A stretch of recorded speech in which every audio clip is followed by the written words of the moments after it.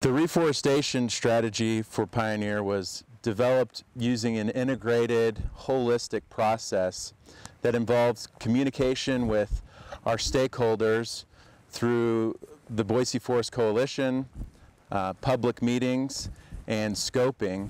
It also involved communication through an interdisciplinary environment with resource specialists such as fisheries, wildlife, silviculture, botany, recreation, to name a few. There are a variety of tree species on the Boise National Forest, all of which respond differently to disturbances such as wildfire. For example, some tree species, such as lodgepole pine, have evolved a reproduction strategy that requires some type of heat source, like fire, to open up its serotinous cones. That seed within the cone can stay viable for many years. So following a large wildfire, lodgepole pine can regenerate hundreds and thousands of seedlings per acre. Aspen, for example, have a different reproduction strategy where they have roots that can sucker regeneration. So following a wildfire, seedlings can sprout from the root structure.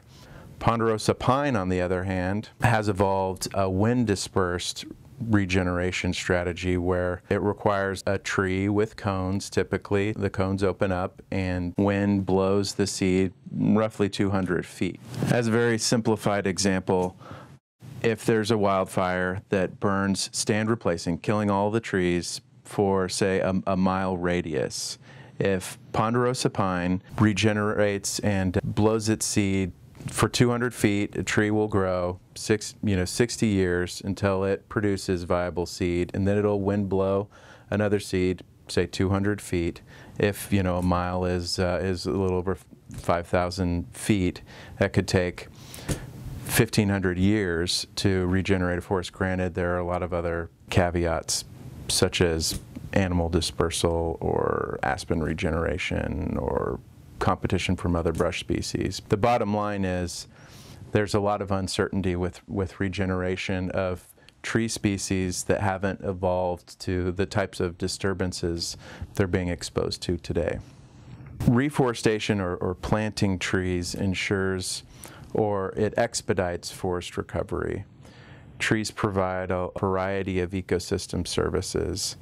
To a degree, their roots support soil stabilization in the short term, but most of the benefits from planting trees are long-term, such as fostering clean air, water, aesthetics for recreation, wildlife habitat, and those types of things. We're currently growing seedlings at Lucky Peak Nursery to outplant in areas that were burned over and in some cases salvage harvested for the Pioneer fire.